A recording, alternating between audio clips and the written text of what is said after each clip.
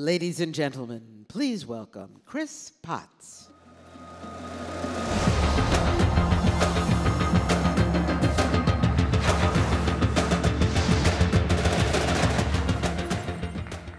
Good morning, everyone. On behalf of Stanford Linguistics and Stanford in general, I'm delighted to welcome you to the second annual Light Forum. We have a packed schedule, so I'm not going to take up too much of your time. I do want to emphasize, though, that I feel like we have a rare opportunity today. Just as it says in the conference title, we really have assembled a group of leaders from all areas of healthcare: technology, science, medicine, investing, industry, and so forth. And this gives us a rare opportunity to really explore the issues facing the industry from all angles. And that's just an exciting opportunity. In my own life, I go to lots of conferences that are focused on natural language processing for healthcare. And I hear about lots of innovative solutions that people are developing and technologies that they're offering. And it's very exciting, but I do wonder in the back of my mind how those conversations would be different if we had in the room with us people who were shaping policy or working in the operating room or in any area of healthcare. Are the solutions that we're offering realistic? Will they have uptake in the industry and so forth? It's often hard to tell.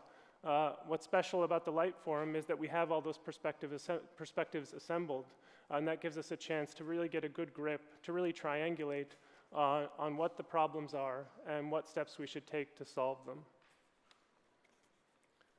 And another amazing thing about this opportunity today is that since it is such an influential group, I think we can hope that our conversations turn into more than just conversation, that they make their way out into the world and really start to affect change in terms of policy and industry practices and how technology is developed and so forth. So I hope that we seize the opportunity.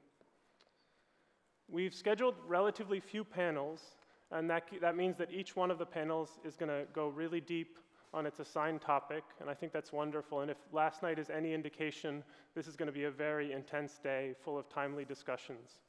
I want to emphasize that we want to hear from you as well, from you in the audience. Last year, I think some of the most stimulating and provocative questions came not just from the panelists, but also from people in the audience.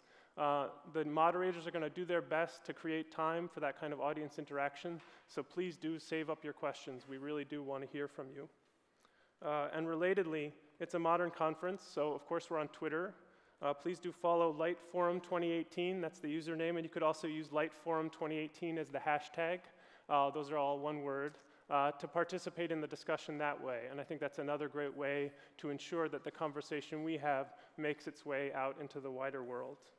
And relatedly, also just for conference navigation, I want to emphasize that there's an application. Of course, here we are in Silicon Valley, there has to be an app. So please do download the app, and if you have trouble with it, there's a help desk outside, and somebody can help get you set up. Okay, so just by way of wrapping up, I want to thank our sponsors, UPMC, Stanford Linguistics, Rome. Without their contributions, we would have, I guess, a whole lot less AV equipment all around us. I think without Morgan Stanley's contributions, we wouldn't have had such a nice breakfast today. And I also, of course, I won't go into the long list of thanks that Alex gave last night. There'll be more chances for thanks later, but I do want to just quickly thank the staff in Stanford Linguistics. They devoted a lot of their time to making sure this happened. And of course, to Aquila Zafar at Rome. Without that group's efforts, I guess not only would the AV equipment not be in the right place, but none of us would quite know what to do, and we'd all be sort of milling around. So without them, none of this would happen. Just by way of wrapping up, so we're going to turn now to a video from a very special virtual guest, and I guess that'll be another way of kicking things off and emphasizing again the kind of global reach that this conference can have. So thank you and welcome. Big round of applause to get it going. Good morning. I'm Congressman Kevin McCarthy from Bakersfield, California. I apologize I couldn't be with you in person as I was last year. Congress is in session and voting this week. However, I wanted to say a few words about why the Light Forum is so special, as is the work being done by its organizers, Rome Analytics and Stanford Linguistics program. As we all know, healthcare is an enormous part of our economy. With the rise of technology, and particularly artificial intelligence, there is a real opportunity to improve outcomes for patients while bending the cost curve. The light form is focused exactly on this innovation. This is exciting for the problems it solves and for the exceptionalism it demonstrates. Exceptionalism that is unique to the American economy. The two partners that put the light form together, Rome Analytics and Stanford Linguistics program, are perfect examples of what makes America so special. I remember being introduced to Rome over a year ago, and it has been an extraordinarily to see the dynamic startup move from an idea to a critical player in the healthcare space. Now, obviously, as a California, I'm proud of how creative our Silicon Valley companies can be. And Alex and his team are exactly the type of success stories we want to see more of. But none of this success would be possible without Stanford University. Not only did Stanford provide the resources and education for the Rome team, but Stanford Linguistics has become a partner to Rome in creating this first-class event. So much of the new world of healthcare is about interdisciplinary innovation, and this event is the perfect example of that. Combining the energy of a startup, the resources of a leading university, and the most cutting-edge research, we have the hope of creating a better healthcare system for our country and the world. Thank you for all your time, and I hope to be there with you in person next year. Thank you. Ladies and gentlemen, please welcome Peter Orszag.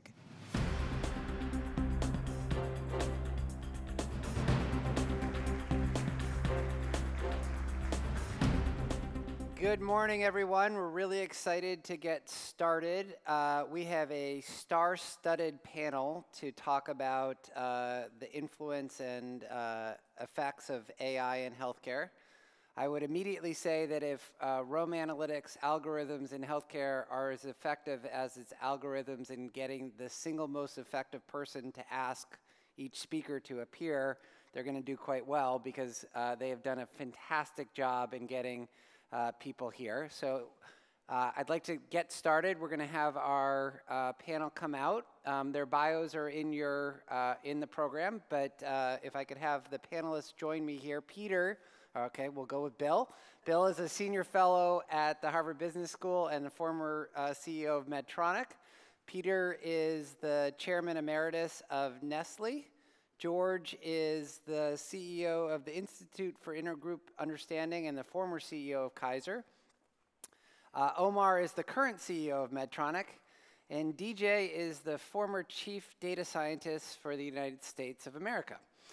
So we have a illustrious group and an important topic. The title is, Will AI Define the Healthcare Industry of Tomorrow? Does anyone think the answer to that is no? Okay, that was easy. Why don't I just briefly start with George. George, you believe we are on the cusp of a great new age. Before we get to some of the challenges, why don't we lay out the vision of what that great new age might look like? So can you just briefly tell us why you're so excited about what's happening? We are definitely on the cusp of a golden age for healthcare because healthcare is a data-based industry business profession, and we are about to have access to more data than we've ever had access to data in better and more convenient ways. And we're going to have complete data about all of the patients, all of the diseases. We're going to have more information about the progression of disease. We're going to have the ability to connect data for each patient. We're going to have the ability to have doctors who interact with patients have all of the information about the patients. Right now, we live in medical silos. The doctors have incomplete, unconnected information. They don't have the current science. They are far behind in many aspects of technology. And we're about to catch up. We're about to catch up on the science. We're going to catch up on the connectivity. We're going to catch up on care plans. We're going to have patient-centered care data, and that patient-centered care data is going to transform care. And we're going to have much better medical science because medical science right now, the inconsistency right now that exists in American healthcare is incredibly painful. And on top of all of that, the payers are changing. And what we're going to have, the old model is to buy every piece of care by the piece. And in a piecework model, you do not get innovation. You get all of the wrong incentives. You actually are rewarded for bad outcomes, bad consequences, bad health. And we are about to begin buying care by the package and redistributing. So all of Medicaid is about to become system-based. Medicaid is flipping over. Medicare is transitioning into a Medicare Advantage plan where the plans are paid by the patient by the month, not by the piece for care, and that really transforms care. And the rest of American healthcare is being supported by large systems. And one of the largest systems, United Healthcare alone, has 120 million lives now. And they have Optum, and Optum is an incredibly competent data processing organization. So if you're a United Healthcare patient right now and you are in Kansas City and you're diabetic and you didn't fill your prescription, they know that. Nobody knew that before. That's the type of information that wasn't known. So Kaiser Permanente, my old plan, we computerize everything. We put in electronic medical records, and then we computerize every other aspect of care, and there is no data, there's no paper inside KP. But all of the data on each of the patients is available to all of the doctors all the time. So we cut the stroke death rate by 40%, and we did it in part by focusing on each patient, identifying what the care plan is. And inside the rest of it, I'll end with this, but the rest of the country has, in hypertension, 40% of the patients under control. KP has 80%. And the reason KP has 80% is because we have data, because we have systems. We have information about the patient. Somebody knows what the patient plan is supposed to be, and then they follow up on each patient. They communicate that information to the care team for the patient, and they do things to change care. So it is possible to transform care, but you have to have somebody who's getting the cash flow of care interested in that transformation. And right now, hospitals make a lot of money on asthma crises. They make no money on preventing them. Okay, so owning the lives and having the data are two crucial pieces. But yes. DJ, let me go to you, because I think you might share the optimism of what's possible, but be more skeptical about how much the pace of change. So why don't you tell us about why that is? Sure. So the most interesting thing to me is, like, the technology's here. It's just actually not in healthcare at the pace at which you'd expect. You know, take the example of this pace and sophistication of technology that happens in an autonomous vehicle, and the pace of iteration that we're seeing that's just literally driving around the streets here in Palo Alto. And why don't we see that pace and clip of specifically the technology getting implemented into healthcare? And I think there's a lot of reasons for the challenge. Very much agree with the aspect that the data is becoming increasingly available. It is still, the large research sets are getting available. It is still all too difficult for a patient to still get access to their data. Mm-hmm. And even worse is, it's nearly impossible for data to go from one system to another system in a way that is usable. It's oftentimes a file that you get, but it's not actually a usable file, like in the same way that we think of getting a piece of information going from UPS to Amazon to tell you exactly where your package is. There's another part in there, is that the vendor solutions that have been implemented here do not have the pace of evolution that you typically see and are expected with companies that are around the valley in many ways. In that case, the pace and innovation, many of the things are just layered on rather than rebuilt in brand new ways. And so if you just look at yesterday's announcements out of Google I/O's event, and the fact that voice recognition in machine learning and AI is so good it can get you a reservation by just talking to it, yet you can't book your appointment with a physician without going through some crazy IVR system. There's a real big shift. And by the way, if you haven't listened to that, go online and listen to the 2 examples that Google posted. It's amazing. That's right. It's about at the hour and 11-minute mark, I think, if I remember right. Not that we keep track of these things. But it's just, I just want to put that as a more intentional provocative layer, because I think there is incredible innovative stuff happening, but how do we drive that technology to actually radically disrupt clinical care now?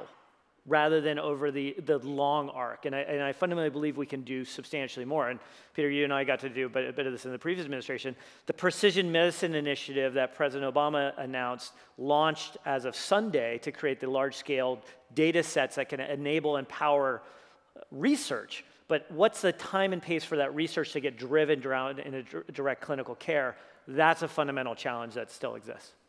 So Omar, let me go to you, and also let me just mention, we want to make this interactive, so I don't know if there are mics, but if there are not mics, you can scream.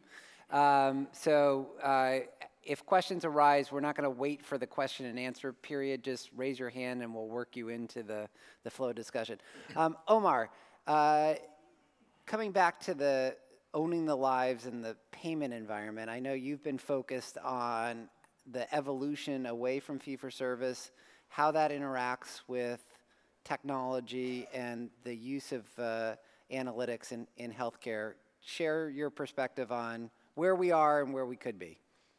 Well, a number of things. First of all, there is technology evolution and in many ways pretty disruptive in healthcare therapies in many ways, either using technology or with pharma. I mean, people's lives are being extended, diseases are being cured, all kinds of things are happening. However, the way in which these technologies are valued today are based on a promise that an outcome will improve. That promise is grounded based on clinical research and publications, but nonetheless it's a promise. To move these things more quickly, one has to create a system where the outcome is indeed the endpoint. And all stakeholders get incentivized for reaching a certain outcome. In that way, the technology progression can happen more quickly. But therein also lies the problem, because I can say that you'll get paid for an outcome, but let's think that through. The first thing you've got to define is what is the outcome? And it has to be in a way that you actually get paid for it. So you get paid for an improved outcome, so what do you need to do? You need to first retrospectively baseline the current outcome using the data that you have. And then you need to have a system through which you can prospectively monitor the future outcome. Only then you can look at the difference in value and get paid for that. The next question you'll then come up against is, well, how many variables are there in achieving that outcome? If it's a one-to-one relationship between the technology and the outcome, that's one thing. That's a company like us can almost guarantee that if the capability to measure and baseline outcomes exist. But there are other situations where the outcome is dependent on a variety of stakeholders. The physician, the hospital, the discharge instructions, a whole series of other things. Believe it or not, to set up a system where such collaboration is possible is today not even possible because of anti-kickback regulations, because of Stark rules, because these are impediments in the way of creating a system where everyone is accountable for what they want to be accountable for. So I think we've got to work all of this. I think a lot of data does exist, which even today, which can be channeled for this purpose. I think clearly interoperability and standardization and longitudinal length of data, all of that, there's room for improvement, continued improvement. But I'd argue that there's enough today to get started. Start with the simple things where technologies and outcomes are linked correctly and with no other variables, and then move on to more sophisticated areas. But we do need a comprehensive, collaborative effort to do this. And let's go to, stay on the Medtronic theme for a second, go to the former CEO. Bill, you also do a lot of work in leadership. So we've got this rapidly advancing set of analytics and technology, but also quite human systems into which it's going to be imported and used. How do you see the healthcare organizations responding to potentially quite dramatic changes in analytics, and where are the examples of organizations and systems that are incorporating the advances most effectively? Yeah, with a few exceptions, it's a disaster. And I thought it was interesting, DJ, you pointed out autonomous vehicles. That's wonderful, because there are no humans involved. This is basically a human problem. And the first question you have to, it's a systems problem as well, and we haven't approached it as a system, as a true systems problem. But first of all, who owns all this data? Do I own my data as a patient, or does George own it when he was at Kaiser? You know, I think we have to get to that fundamental problem. Do I have access to all my information? I just don't mean my insurance claims and all that, the insurance company. I mean, who has all my clinical notes that the doctors are taking? And I think we've got to address that question. And because, second of all what you're talking about, you're not talking about a healthcare system. You're talking about a disease care system, okay, where we treat people when they get sick. If we don't address that problem in the United States, our healthcare is going to get progressively worse until we just totally hit the wall because we spend more money and the health gets worse. So you don't have but you got to then we talk about patient-centered care. We don't have patient-centered care. The patient is an outlier, and we treat the patient instead of giving the patient the opportunity to decide what they want to do. So how are we going to solve that problem? I do think that we have to have fully integrated patient data. George, you created a wonderful system at Kaiser. Kudos. Best system in the United States in terms of having all the information in one place, and you also represent the, if you will, the payment side. So you have a fully integrated system. So congratulations to you. And I think we need more systems like that that can look at it that way. Mayo is working hard towards this in selective geographic areas.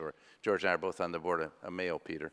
And for instance, we're working with Optum Labs, part of United Health, and we have now 50 million depopulated patient data, but we really have to be sensitive to patient confidentiality. And with HIPAA, and I think systems like United Health are doing a very good job on that, but we can't just throw it open to the IT companies that aren't sensitive to those issues, because that data, if it ever gets out, is a complete disaster. If you have an Equifax situation, you can't. That's intolerable.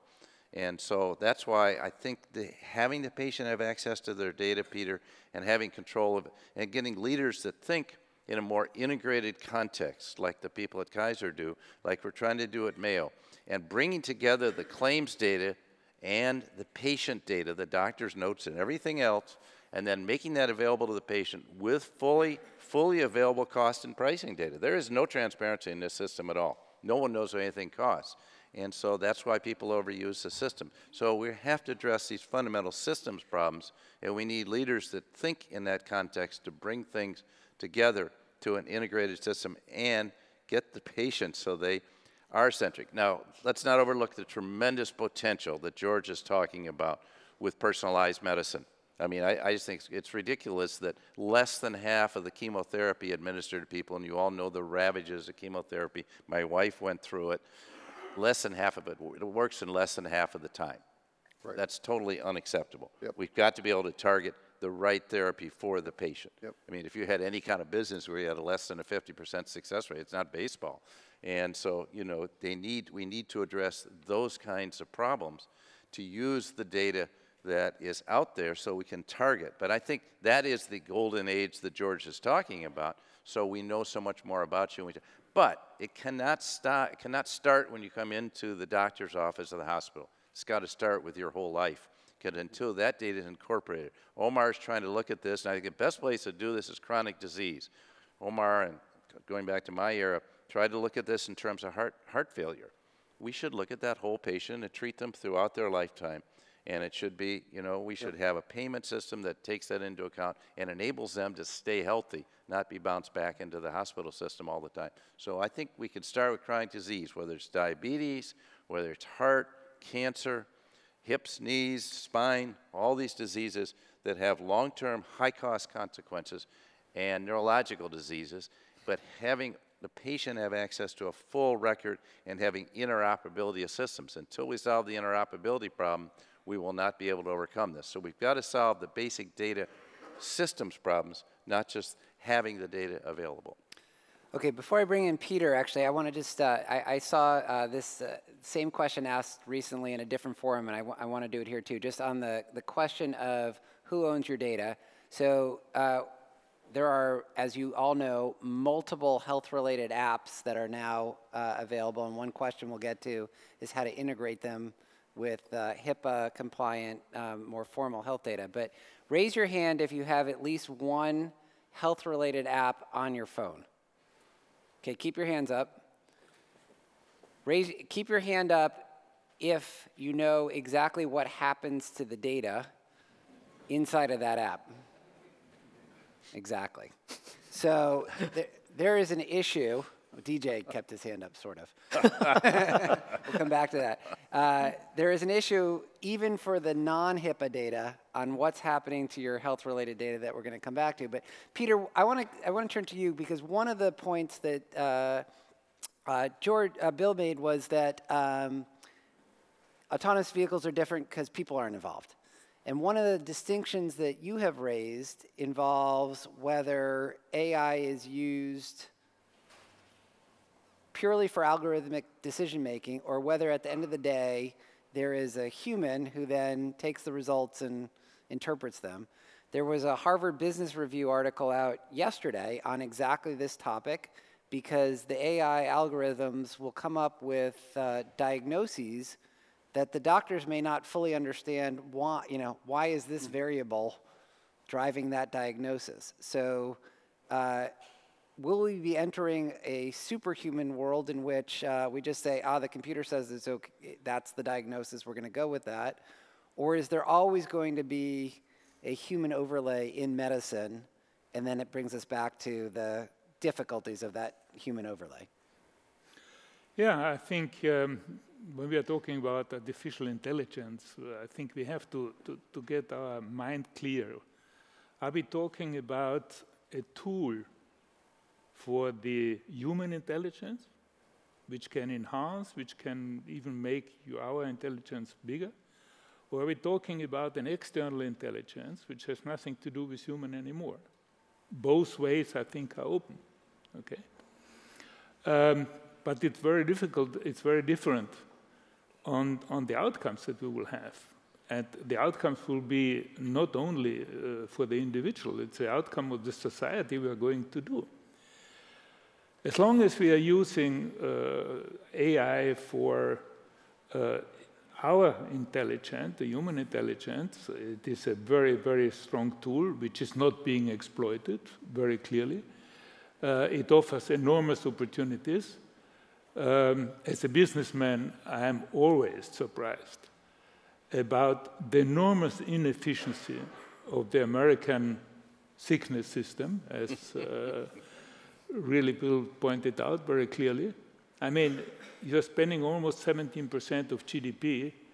You're the highest spender by far in the world, and you are one of the lowest in efficiency, in medical efficiency. You are somewhere on 47, 48. I mean, with many developing countries have a higher health efficiency that the United States have, which by itself for a businessman clearly indicates that there is enormous room for improvement, and I believe that AI can be very helpful. The question was going to be later on is, once you start to use AI, what technology is already here? You mentioned that. Technology is here. It's just they have to be implemented. The question is going to be, when in this process you're going to allow AI to become the external intelligence? That was the question you were raising. When we are going to say, okay, now we get the diagnostic, which, by the way, I think it's one of the weakest points in the American health system. I don't think you spend sufficient money into the diagnostic. You are wrongly diagnosing people. Therefore, you are putting extremely expensive treatments on a very cheap diagnostic. I mean, it doesn't make any sense. Okay. Spend more in good diagnostic, and then afterwards you will have to spend much less in the treatment. So that's one area. But there comes to the point where you will get the result of AI, and you will have to make a decision. Let I make the machine make the decisions, or will it be still the doctor who will make the decision? Okay? And this will separate. Because once you go into this direction, we are losing, we are going from an intuitive decision-making, which is proper to the human beings, to an associative decision-making, which is a characteristic of the external intelligence. This will be the important thing, because it will separate clearly the society. And it will bring up one question, which at least I have in my mind all the time. When are we going not to be human beings, okay? Because, I mean, here sitting somebody talking about hips, knees, and things like this. Today, we already can recognize, okay, most of us have different hips and have artificial things like this. Okay, we already cyborgs a little bit in this sense. Now we are talking about an artificial heart, which is also reality. Now there you start to get into emotional aspects. Is an artificial heart the same thing that the human heart? Mm-hmm. Is it? Is it not?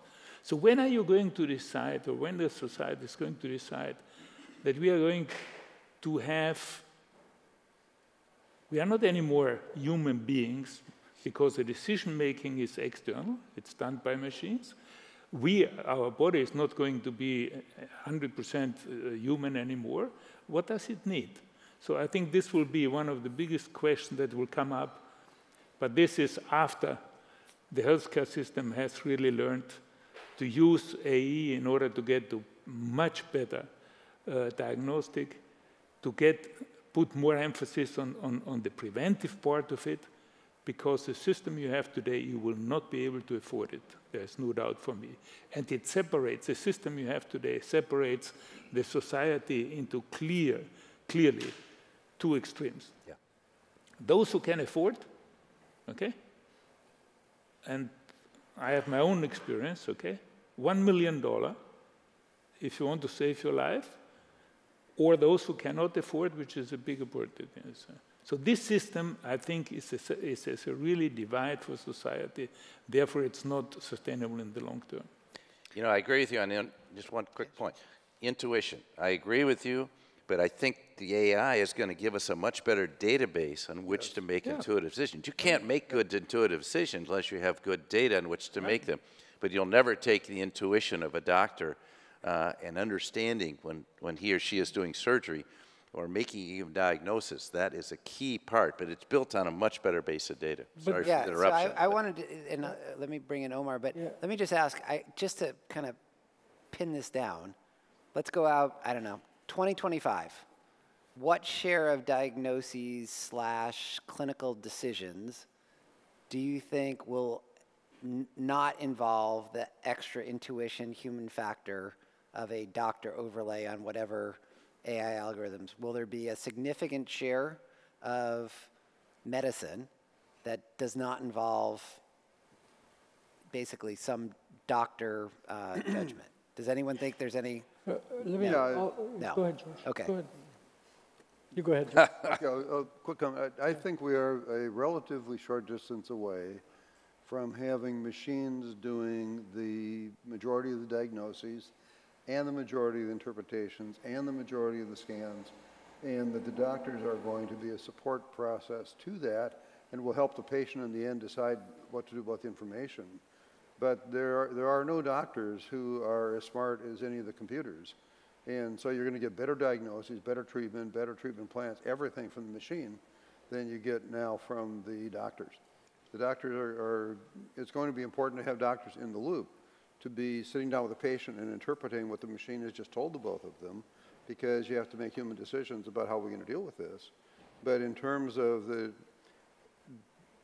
machines can identify breast cancers faster, they can identify scans better, they can identify, I mean, one of the pieces of data that we discovered was that when a mother has a uterine infection during pregnancy, her children are far more likely to have childhood asthma.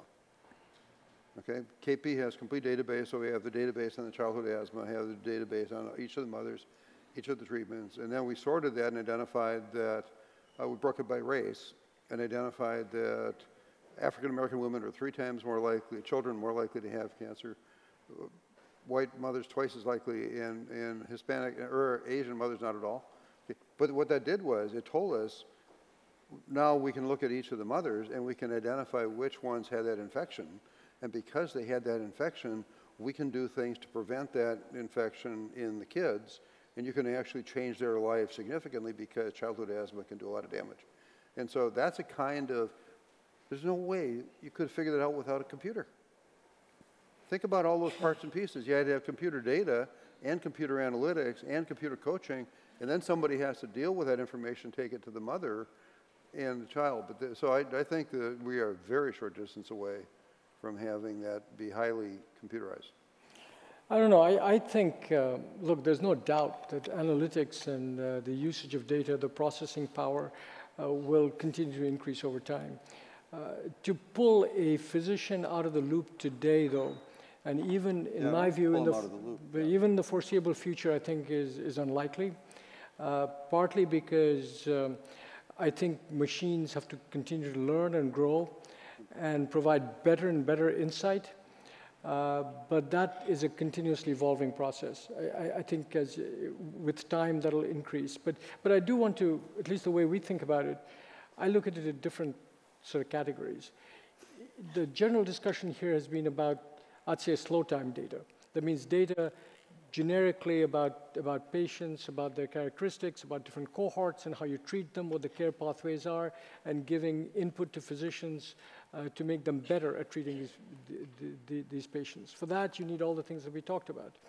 I think if you shift slowly usage of data towards behavioral data, which talks about patients' eating habits, their weight, and all kinds of other things that they would input, that is a little more dynamic, that changes over time, that's added data to the general classification of genetics and history and so on. Mm-hmm. So that's a little quicker time data. And then you have real-time data, which are data from sensors, from products that we have that are coming out all the time. Yep.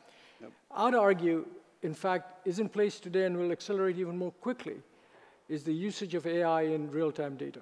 Yes. Because real-time data is much more localized. We already use fairly sophisticated algorithms in our current products, which use things like motion, the velocity of blood flow in the heart, and through that automatically change pacing algorithms.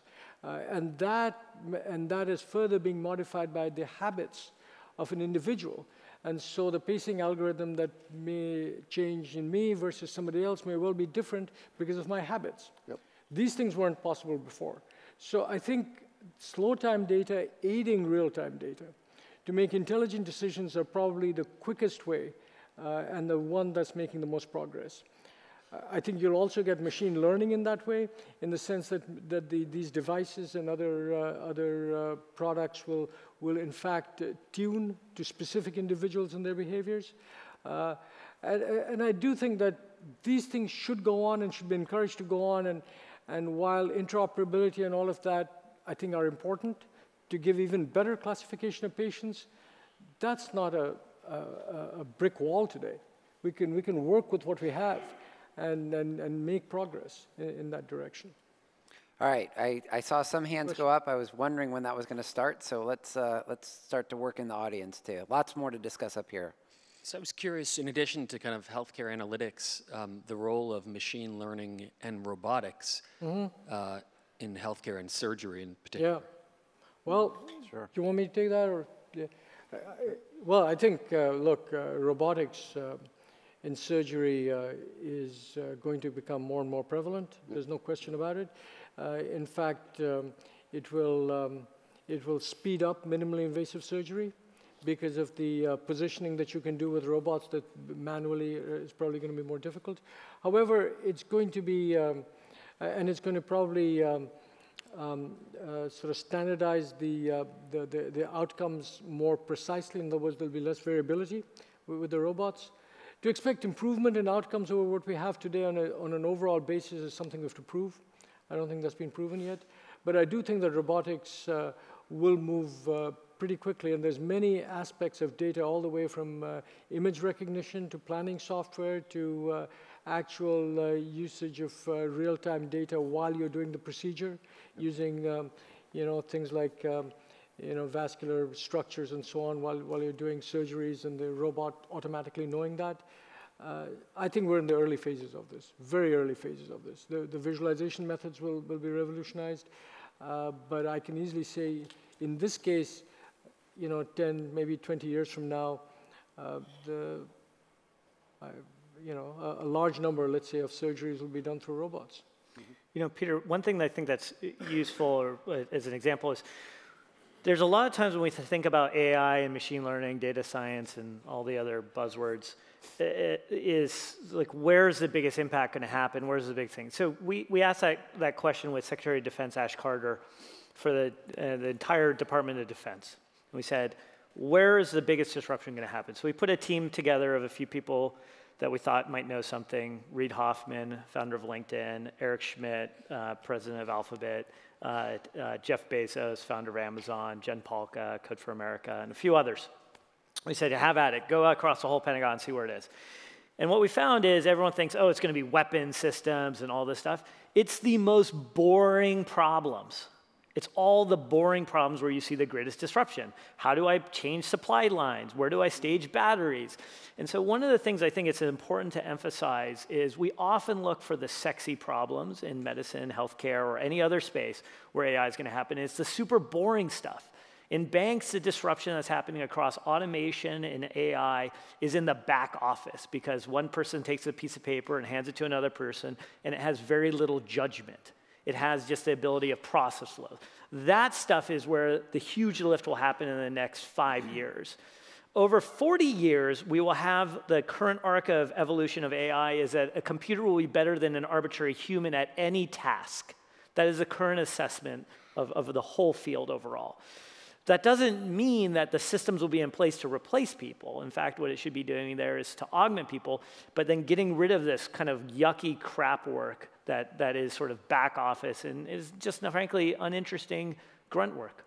So are you saying we should take an incremental approach rather than trying to solve the systems problems? What you're talking about are incremental things. These are, you're describing tools, let's attack this problem, that problem, that problem. Do it incrementally? Or do we have to address some of the fundamental system problems? I'm trying to understand. I think there's two parts. So the system level part is, most of the time when we talk about data, we just talk about data access or data portability. That is necessary but not sufficient. So for example, like if you're trying to figure out when you buy a package on Amazon, your favorite e-commerce, and you want to know where that package is, those systems are interoperable. They're like, when we say interop, they are really interacting with acknowledgements, system backbacks, all these type of things, versus just access to data. Our architecture across healthcare doesn't actually allow for true system interoperability. It is just pure accessibility, and that allows for population health and other things, but not clinical care. So I think we have to look at that arc of what does a system architecture start to empower, and parts of that will happen in different pieces.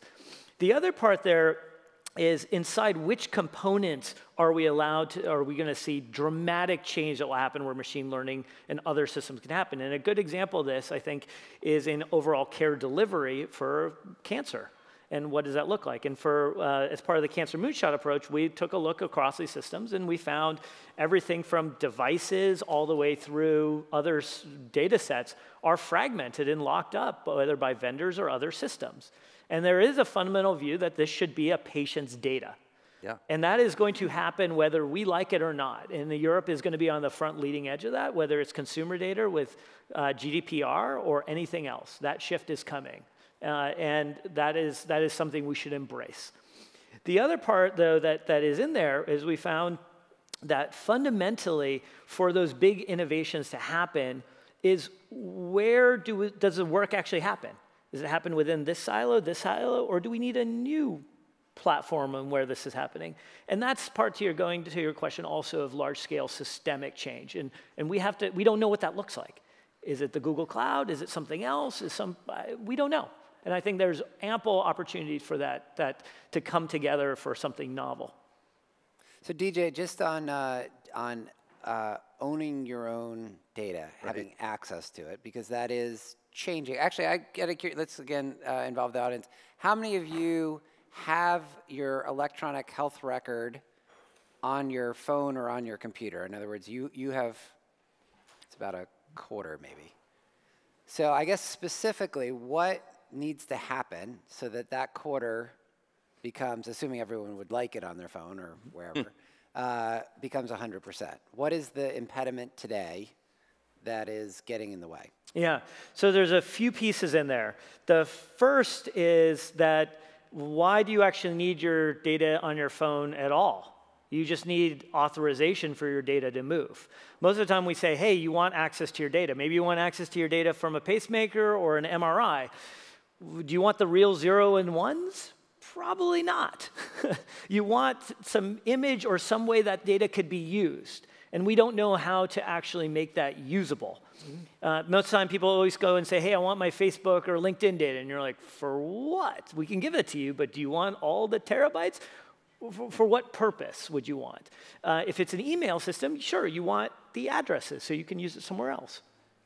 The other part there is we need to have the platforms to figure out, like, what are we trying to do? And so, like, an example of this very concretely is a program we stood up called Sync for Science, which works with hospital systems as well as Epic, Cerner, and all the other vendors to say, hey, what is a common format to put this data in so it can be moved for research or for other platforms? And we need to see more applications of where this is actually benefiting a person. We now have a premise that this should help you, but we don't have the concrete realization of this is actually how it's going to materially help you if you have your data. Right. All right, we have I think there was another question here, and then there's one couple rows back. So. Yeah, hi, Lee Sanders with Pediatrics and Health Policy. I'm not concerned about AI replacing me, and I'm concerned about robots being able to hold my patients' hands or cry with them, but I do see the opportunity for AI to address health disparities. 1 in 3 adults has difficulty with health literacy, 1 in 10 in this country with limited English proficiency. And back to DJ's points about the boring problems, the biggest problem in my office here in Silicon Valley is fax machines getting in the way of unmet health needs for my patients. So I'm kind of curious about what you guys think are the opportunities for AI to finally eradicate some of these intransigent health disparities based on socioeconomic status, ethnicity, et cetera. I can give a concrete example. Sure. So we started a program about 7 years back called Crisis Text Line. It's texting in, and if you are suicidal or self-harm, you can get access to help in real time. It relies on all volunteer network that go through training, and part of it is to address this challenge of people in need of help. We save about 20 people a night. And part of the way that system works is it's built completely ground up using the same technology you would find in any, pick your favorite label of a consumer internet company. But because we're able to use natural language processing on the front end, we're actually able to identify patterns very quickly. So for example, if you use the word Tylenol or Advil or anything at the very beginning of one of those text messages, depending on the situation you're in, you're somewhere between 4 and 16 times more likely to be in the act of committing suicide when you type that text. And so we can then dynamically try to get enough information to route a hospital or an ambulance to you right then, or a care team. So similarly, the other one is that's there with technology and disparities, I think is going to start getting to what do clinical trials look like, and how do we actually build out more comprehensive clinical trials and platforms to include making sure it's not just classically middle-aged white males that are in the program, but to broader aspects. I think I saw a tool somewhere in the audience. The tool's there. He's working on a bunch of this over at UCSF and other places. So I think there's actually a great opportunity here, but there's also an incredible challenge that data can be used to marginalize populations, particularly those of different ethnic groups, and we've seen that happen historically. And there's real issues around that with disparity happening right now. The criminal justice system is a specific example where we are using data currently to marginalize populations. So I guess let me just bring in all of you, and we've got another question in the back. That all sounds great. But we still haven't really dealt with the question of what I'll call unauthorized access to my data. How do I know where and when it's being used? And obviously that's come up in other domains. You mean like by the Chinese government? Well, mine's already, they have all of them. They have both of ours. Yeah, anyone who served in. Depends what type of unauthorized. Yeah, no, I meant just as we widen out the potential applications that are used based off of your data, how do we make sure that patients are the ones ultimately deciding? And if we don't do that, are we going to have the same kind of backlash that we're seeing in some parts of social media? Yeah, I think it's a huge problem. I think that there have to be, we have laws. The HIPAA laws, if anything, are way too restrictive, but they are a law of the land, and so you can't just I can throw my stuff out into social media, but the hospital can't. They hardly can share it with another hospital without my authorization. So I think we get to this core issue that the patient's going to have to be the control of their own data. And I think we haven't addressed that problem yet, but I think we have to go there. I think that's ultimately got to be the solution. Patient has control of their data. Unlike your example of Google, unlike the case of Facebook, where you're turning over control over your information to someone else. So I think we're going to have to do that. So how does that then interact? And if I put it out into the public sphere, then I have to suffer the consequences of that. And how does that just interact with the desire to be combining multiple different data sets and the analytical insight that we get from? Yeah, it's a very good question. I think it's going to require, Peter, authorization. So, yes, and we have to make that authorization now. It's way too complex. Very simple. If I see a primary care doctor in Minneapolis, I authorize Mayo to have access to that data and vice versa. And I think, but we don't have common systems, so we're a long way from getting to that. So we have so many disparate systems that they don't share that information. And again, we're just talking about disease information. We're not about my health. We're talking about my disease information. And so I think we have to get to the full health record and information. So otherwise it becomes a one-off situation. But yeah, I think this is a huge problem. We've got to get to interoperability of systems. And we got to require that. I mean, that's the beauty of a lot of the things on the internet. I think we're going to see a little bit of an arms race going on between the health plans relative to accessibility of data. Mm-hmm. The Optum of the world, Aetna's, basically see that they add a huge amount of value by having all of the diagnoses, the procedures, the information about each patient available electronically to each patient who's a customer of theirs. And that database can be used with some of the new apps in some very creative ways. And they're going to be competing with each other to do the best job. And as a country, we're at the point where pretty much every single state is turning Medicaid over to health plans. And Medicare itself, as I said, is moving to Medicare Advantage. And that's all health plans. And all of those health plans compete on making the data available to the patient. So I think we're seeing a payer competition to do the best job of getting that information to the customer, to the patient, and that does not involve the HIPAA violations because it comes through that channel that makes it illegal sharing of information. So I think we're on, again, the cusp of the golden age of data sharing, and that people are going to figure out how to use those apps most productively. And the health plans are also in the process of doing a much, much better job of telling people what things cost up front relative to their deductible. So if you're Aetna United member and you have $1,000 deductible, $2,000 deductible, you can go to their data sites and find what their providers are going to charge you for their office visit. And that type of, that's also going to transform care because you're going to get competition on the office visit price, but also we're going to see many more e-visits. And we're now seeing a transfer to the internet as a source of direct care delivery enabled by the process. So I think, again, that's going to happen much more quickly.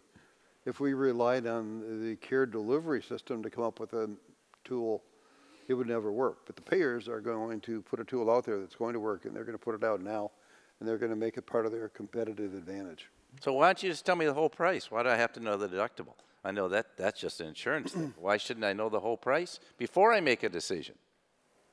Well, cost of the whole procedure, and so I can look at the alternatives, you know? I think they're going to make price the price part that's relevant to you, but the total price that they pay, they're not going to make available because they don't even know at that moment. They have so many different deals with so many different care providers, and the actual dollars are processed in the back end of the cash flow that determines the exact price. But up front, the difference in an office visit, there are $40 office visits, $80 office visits, and $200 office visits that are the same office visit. And the only difference is which provider's door you go through. You should know that as a consumer. And the other thing is true is if your pediatrician's charging $200 a visit, and you can go online to 20 good pediatric online services and get that for 20 bucks.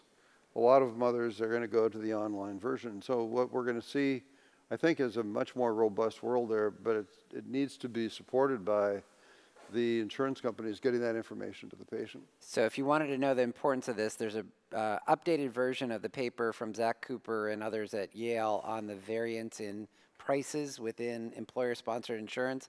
And what's astonishing is in this new version of the paper, which just came out yesterday, they look at the share of the overall variance in prices, which is the bigger driver of variation in employer-sponsored insurance than utilization across the United States.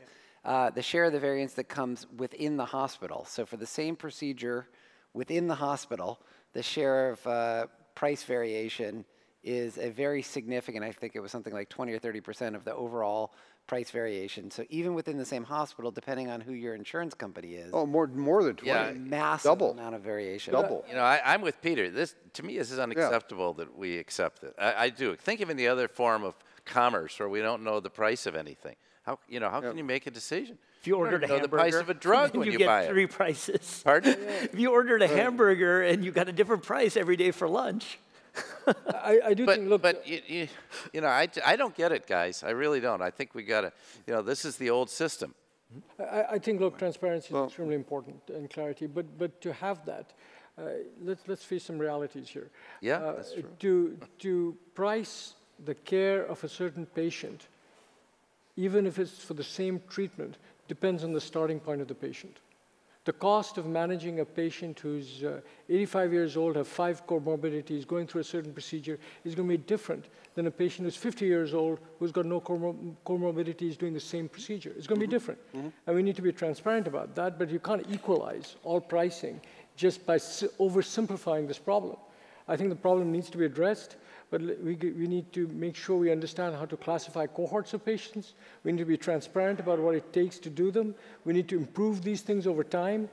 But, we need to do this in a systematic way. And there's no magic wand that you can wave over the whole thing and say that suddenly all prices are transparent and so we know everything that's going on. There's a lot of work that needs to be done. Well, I think there's a portion in there that gets to a very interesting question, especially around Medicare Advantage. Yeah. Because in Medicare Advantage, and we were talking a little bit about this earlier backstage, is if you're building a Medicare Advantage plan, part of that is being able to price in that risk-adjusted basis. Yeah. Sure. So parts of the ecosystem are starting to do that, but it's just scratching the surface. That's what I wondered, that, these things, that's why I started the discussion with the focus on outcomes, because the moment you want to start to define an outcome, because that's what everybody wants. No one's going to argue that a better outcome is good. No one's at the lowest cost. No one's going to argue about that. To achieve that, let's start with the outcome. Now, let's start with things that you can define. And then you work your way back to the cohort for whom that outcome can be defined. And so you've got to take this in stages. And then who are the players involved? And, you just got to kind of do this brick by brick. And there is no, magic house that I can put over here because they are different. But it can be done. You need a systematic approach towards this. And we need to be aligned. Because if people are not aligned, everyone to improve the outcome, but are aligned for some intermediate variable, you will not necessarily get the right outcome, get the right result. And So right now, there are different tiers of price. I mean, the lowest price at every site is Medicaid. Medicaid sets a price arbitrarily, and it's a very low price. 20%. The price, and then the price above that is Medicare. It's about 20% higher on Medicare. And then the price above that is whatever the commercial market is negotiated, and that depends on each contract, so that varies contract to contract. And then the price above that is price for people who have no insurance at all, and that's the highest price at all. So if you have no insurance at all, you've got an extremely high price. And in the hospital world, that can be 5-6 times the Medicaid price. Yep. By the way, the evidence suggests that if you limited commercial prices to no more than 120% of Medicare for each procedure, overall employer-sponsored insurance spend would drop by 20%. Well, to give you another quick number, Canada right now uses the Medicaid fee schedule. The fee schedule we use for Medicaid is the same one they use in Canada. And so they're at 11% of their GDP. If they flipped over just to use our Medicare fee schedule, not our Medicaid, they would go to 14% of the GDP from 11 overnight. Way in the back. You've been standing there patiently. Thank you. Yeah, Bob Foley from QView Medical. I've been working on breast cancer detection probably for the past 20 years. So the question to the panel is a bit of a shift from textual analysis to medical imaging analysis, and to interject a little bit of real world to get approval through the FDA for one of our devices. We had to do 20,000 patients, accumulating that medical data, over a 2-year period. So basically, if you have a product today in the imaging space, it's really going to take 1 to 2 years to get through the regulatory process. So I'd like to have your comment on the medical imaging as opposed to textual analysis. Where do you think we're going with, and how can we influence the regulatory decisions? Well, if I can offer an view, look, medical imaging will continue to progress. And, you'll need to kind of, and I think the use of AI in particular and automated tools in interpreting and speeding up the diagnosis, the diagnostic process will certainly be there. I think from a regulatory perspective, I think the regulatory authorities are becoming more open to using like Bayesian analysis and other forms of statistical analysis to be able to improve the speed and of the approvals. You just got to be a little careful that you don't get a free-for-all. And so, I think you have to have strong regulation around the subject. Otherwise, errors can happen which can have dramatic consequences. So the assurance of safety, I think, is important. I think efficacy, it depends on, once safety is assured, then it depends on what you're trying to replace and how much it costs and whether it's worthwhile or not. I do think medical imaging, though, is going to continue to evolve, and not only in diagnostics, but in treatment. During procedures, having access to images, either pre-scanned or during the procedure, I think that'll become more and more prevalent. I'll give you two real quick. One is in the imaging space, we need to start thinking about it actually as a more collective whole, not just the image. We can think of it as a very flat static file versus the context around that file, and how do we make that a more comprehensive approach to the overall questions of evaluation. The second is the FDA really needs to be able to have pathways for increased technical talent to come in and help on this problem. One of the big challenges that you pointed out is if you're on a 2-year regulatory approval process and you start to change the model because new models have come online, do you start back at square one, or what's the other portion of update in there? And that regulatory process does not match the current pace that technology is on, and the FDA needs help identifying and finding pathways for those type of technologies to come on and help make that a comprehensive approach with the traditional models of regulatory. Yeah, and before we actually move on to the... Super slow. Yeah. Yeah, I know more about this than I wish I did, because we were part of trying to help Rob Califf at the time, trying to get this going. And there's just an impedance mismatch between Silicon Valley and the places. But if you look at where they've come from an incremental perspective, just Silicon Valley. The shift has been. I don't disagree with the shift. So maybe the goal should be even more aggressive. But certainly, I've seen a pretty serious shift. Yes. In speed of approvals and so on. I agree with. Can I ask before we move on, though, that on the other end of things, as we have this explosion of data, the real-world evidence piece of this is going to be easier to evaluate. We don't need to set up individualized kind of platforms to study each device or each imaging or what have you. As we move towards more comprehensive data, you'll have the ability to evaluate post-marketing, what's working and what's not. So how much will that change the regulatory regime?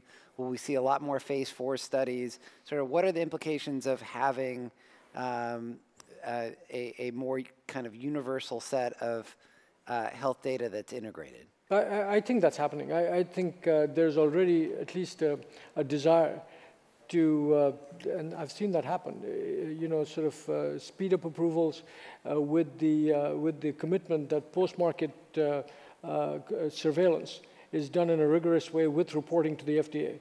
And I think that's beginning to happen. I think with I think the utility of longitudinal data and more comprehensive data points will speed that up. Yeah, I certainly think that that's happening. We definitely need to do that. We need to, because you can get earlier approval that way, and we need follow-up data. By the way, hospitals need to do that too. They need to follow up on their patients, not just when the patients come back. They need to know what happened, and they need to look at total outcomes, and that should come into the total cost picture. Frankly, I think that, you know, if they misdiagnose patients, there's no price for that today. There ought to be a penalty for that. If patient complications, the FDA is trying to assess them on that back on the manufacturers, but I think it's got to go to the hospital. But I do think that, I hope, the path that we're on is one where through post-surveillance activities, you know, because we find something wrong, we don't stop the process, but we quickly find out how to fix it. So because the act of surveillance means that you're worried about something. That it's not going to be perfect. And you're going to find things. Yes. And when you find things, then we should find a process through which we can fix them easily and take it to the next level, as opposed to say, hey, I'm too scared to do anything right now and go backwards. Right. So I think this has to be a continuously learning process, which is regulated in a very proactive manner. Okay, we've got a question here, then we'll go there, and then in the middle. Ramfish, 19 Labs. Fascinating discussion, especially on the healthcare industry, or as one of you referred to it as the disease management industry. But you pointed out 3 points. One is, this is more about disease data. The behavioral data is actually not something that the existing healthcare industry usually has access to. 2, healthcare is moving out of the clinic, out of the hospitals, into new places. And 3, healthcare industry has traditionally not been a technology industry. It's moving in a polite way, in a very different pace than Silicon Valley. And now we have at least 2 major players moving in, Amazon and Apple. So how do you speculate, and this is, let's say, asking you here to purely speculate, on how both of those companies will enter the space? They have the technology prowess, they have the speed and agility, and they have the behavioral data. So what kind of world do you envision in the next 3 years when those 2 companies are moving in? Well, they clearly can deal with subsets of the problem. Like, we desperately need to disintermediate the entire pharmaceutical distribution process. So get from the pharmaceutical manufacturer directly to the consumer without passing through 5 hands and upping the prices and a lot more price non-transparency. So those things need to be done. But, you know, I'm skeptical about whether the primary care system is totally broken in the United States, in my opinion, and 7 to 10 minute appointments simply are not given enough time to diagnose, and there's no accountability and no responsibility for misdiagnosis.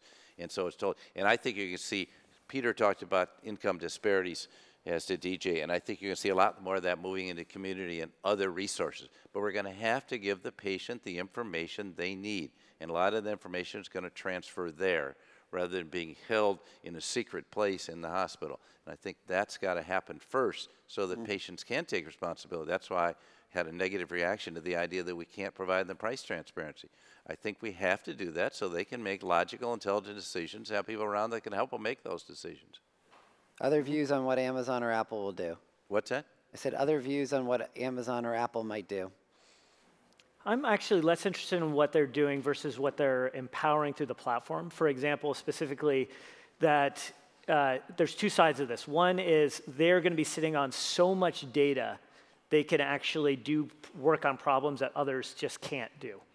And so if you want to do machine learning or these type things, it's a question of how much data you get. And if you're a new player and you don't have that data, you can't do certain things. The second is, as we've seen, like Netflix sits on top of Amazon's infrastructure. And so there may be a much more hybridized world that actually takes place. If you're a healthcare system and you're trying to develop your own machine learning algorithms, that's probably not a great investment right now, relatively using Google Cloud infrastructure or one of the other packages, because the pace of that technology is just improving so fast. So I think it may be much more blended through different portions of the so-called stack rather than wholesale. But they don't have the clinical data. No, I'm referring to, not saying that they will maybe have the clinical data, but that you may see more partnerships as a result, where the platform is being leveraged. Here, I'll put out one idea for people. I have no idea what they're going to do, but I'll put out one idea that I think, and just to get reaction to how they could get clinical data. So the Amazon JPM Berkshire thing, which is still sort of vacuous, could take the 1 point whatever million employees at those 3 companies, create a private portal where you have your insurance choices, a bill payment function, a scheduling tool, all of which are actually, they have technical problems, but are doable. The ability to import your electronic health record and your families all into one place, make it work, which is not easy, but doable. And then as soon as it starts working, open it up to other firms. And instead of 1.5 million people, you got 30 million people. And then you're in the middle of lots and lots of transactions, and you start going to the insurance companies and say, if you want to still be listed, you have to do X. To the providers, if you want to still be paid through this mechanism, we're going to take a little bit. You've got electronic health records. That strikes me as eminently possible. This makes infinitely good sense. The employers are not, they're fully self-insured. You know, they just use insurance companies' administrative vehicles. Right. And these employers, yes, should come together, and they could drive the disintermediation, they could drive better pricing, and they could drive better record keeping for those patients. So that would be a subset where the problem, as you're describing it, in my opinion, could work very well. It doesn't deal with part of the population that have access to jobs and things like that, but it could work, in my opinion, very well. All right, there was a question way in the back. Hi, thank you for great discussions. Tatiana Kenzavelli, CEO of Open Health Network. Question for you. So we talk about AI in need of having lots of data, and hopefully clean data, and integratable, analyzable data. At the same time, we created an environment where patient-reported data is kind of collected via so many different venues that it makes it impossible to include in analytics. I'll give you an example. My father, so he had heart attack, diabetes, hypertension, and depression. So in today's world, to collect data from him outside of the hospital or clinic, he would have to use like 10,000 apps and chatbots. And welcome to Wild West of digital health.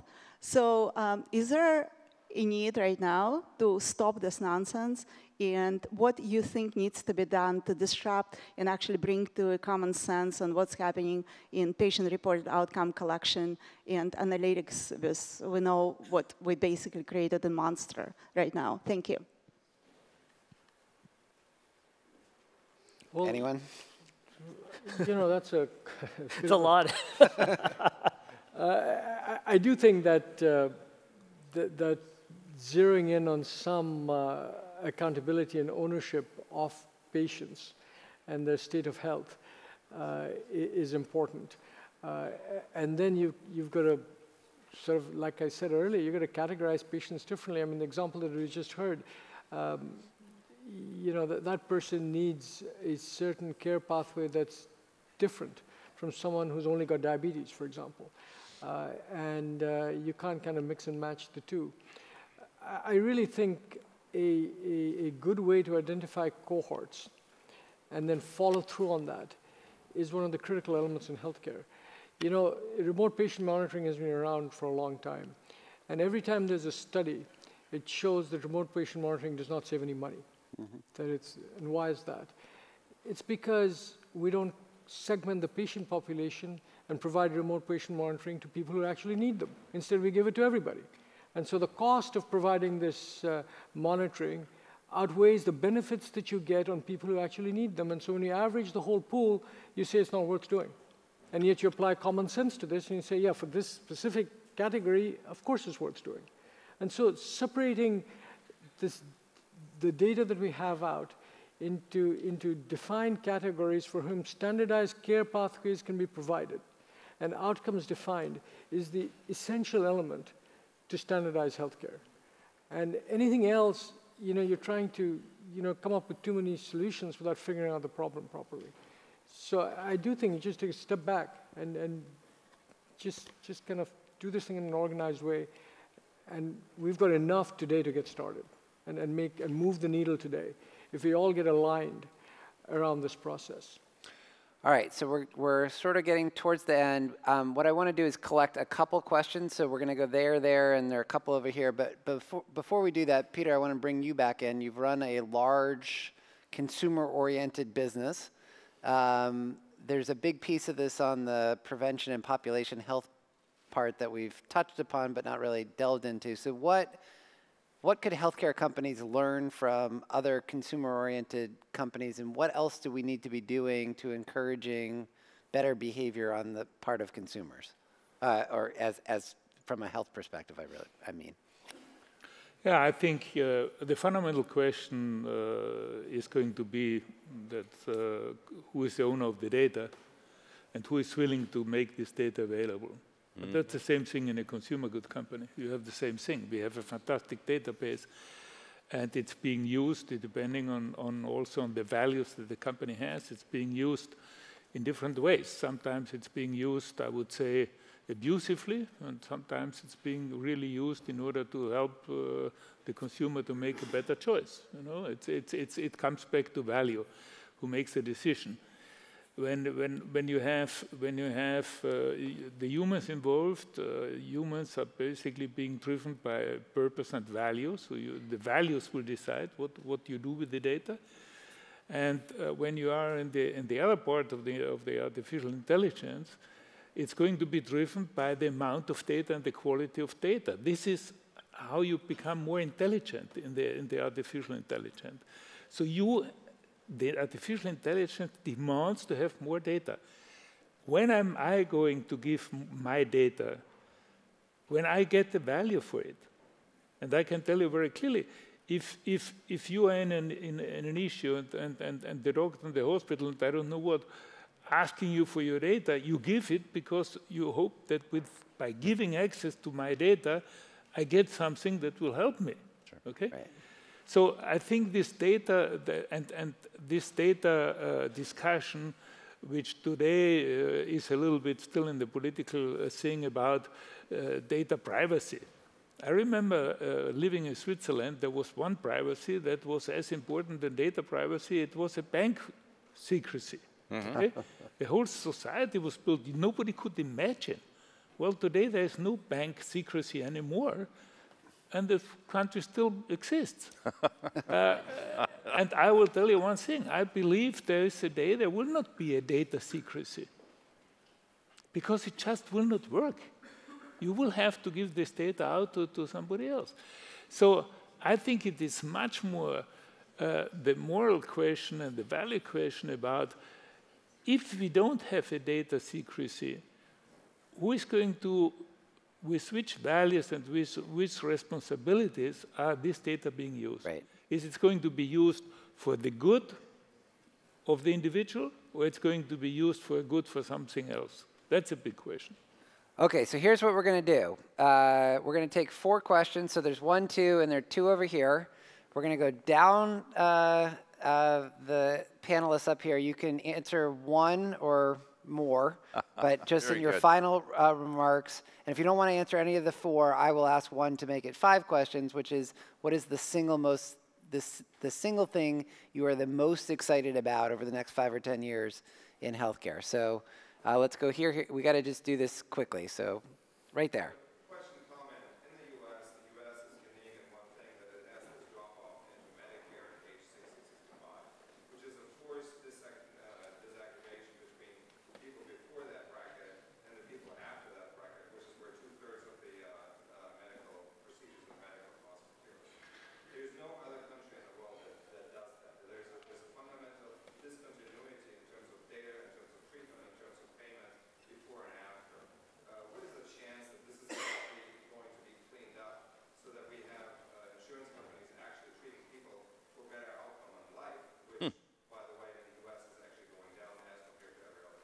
Okay, second question.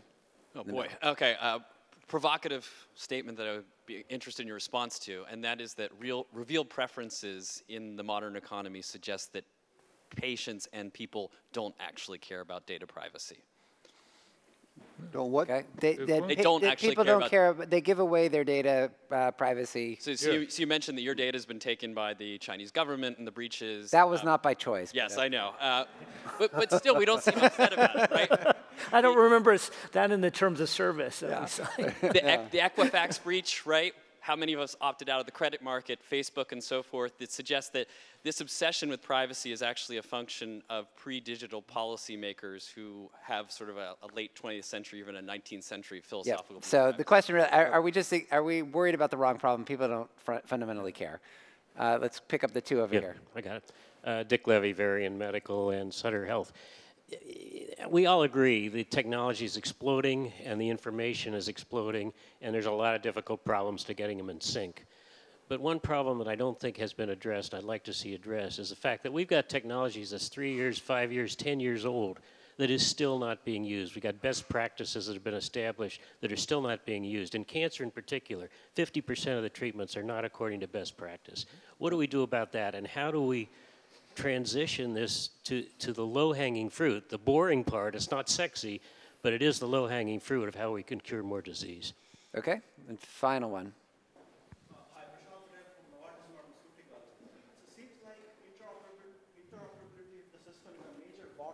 To making this data flow across different platforms. How do we get there? Who owns that problem? Is it government? Or do you see it getting worse before it gets better, especially with wearables and sensors coming out? How do we make all these things talk to one another? Who owns it? Okay, so long-term incentives / Medicare for all. Do people even care? Why don't best practices spread more quickly? And how do we get data to be integrated in 2.5 minutes? I'm sure we can do this. I'll go 15 seconds. So the quick is, I think that people are actually going to care a lot more about privacy as harm starts to happen through the open data. People have not been harmed from the large breaches yet. That harm is coming. And so we'll see much more there. And then to the specific part of, like, what do we do about the part? There's a lot of data that's out there, and we've all kind of said, like, there's a lot of low-hanging fruit, and we need to start really addressing that. And that is why the #1 thing that I'm bullish on is broad-based population health through these larger data sets and new techniques being leveraged by some of the bigger players. Thank you. Omar. I think I'm going to answer the question, or at least attempt to answer the question, why best practices take so long to become standardized. And it's because no one's accountable to make them standardized. Because no one's really accountable to actually get to an outcome which leverages best practices, and so they're not established. And I think there's a growing recognition of that. I think we need to be decisive in that move, and we can't please everybody. But focus on an outcome, and then best practices will indeed be adopted, because that's the only way you'll reach the optimum outcome.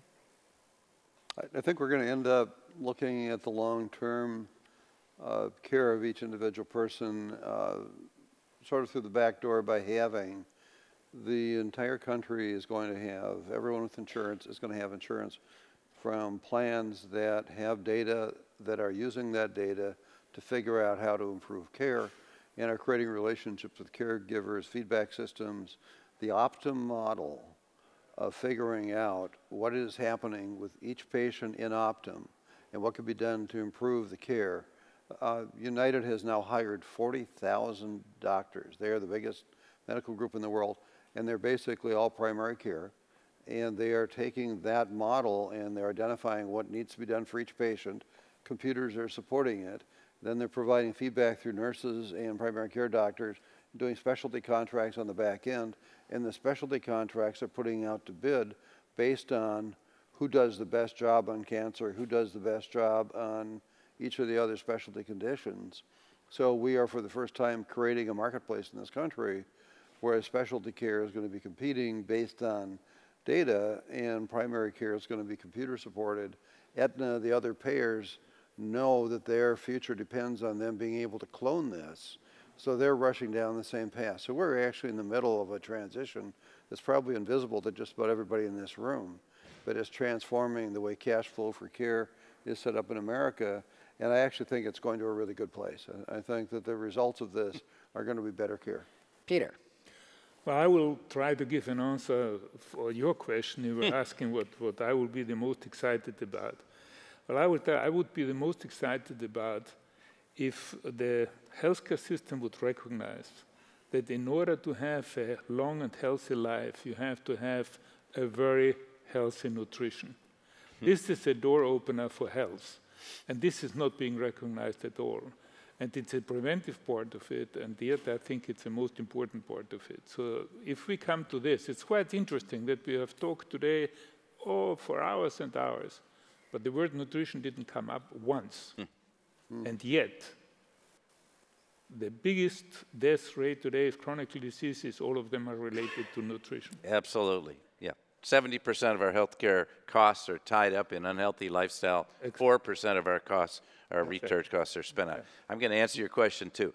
I think personalized medicine of all forms, both the scientific part of personalized medicine, and I think the fact that I look at my whole health and can get all the data to help me live a healthy life, not just get fixed from disease, and I can operate with an integrated system. I think we're going to have to move to integrated systems. The disparate systems we have are not going to work. If we could have Kaiser Permanente model all over the country, frankly, I'm not trying to flatter George, we'd be a lot better off. But I can operate within a closed-loop system. All right. Well, please join me in thanking this fantastic panel. Thank you, guys.